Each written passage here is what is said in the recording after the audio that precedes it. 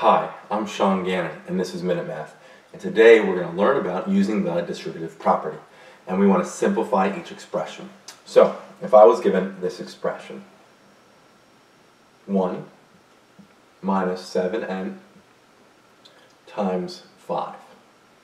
So 1 minus 7n times 5. So if I was given that expression, I cannot simplify what's inside the parentheses. So I have to deal with the 5 on the outside now. That's 5 times, that's multiplication. So 5 times 1 first is 5.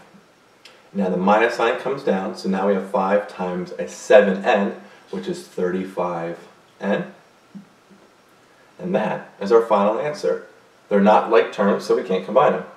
So again, let's recap. We had the 1 minus 7n inside the parentheses. They're not like terms, we can't combine. So we multiplied the 5, that was on the outside, that was multiplication. 5 times 1 was 5. Brought down the subtraction. 5 times 7n is 35n. And so my final answer here is 5 minus 35n.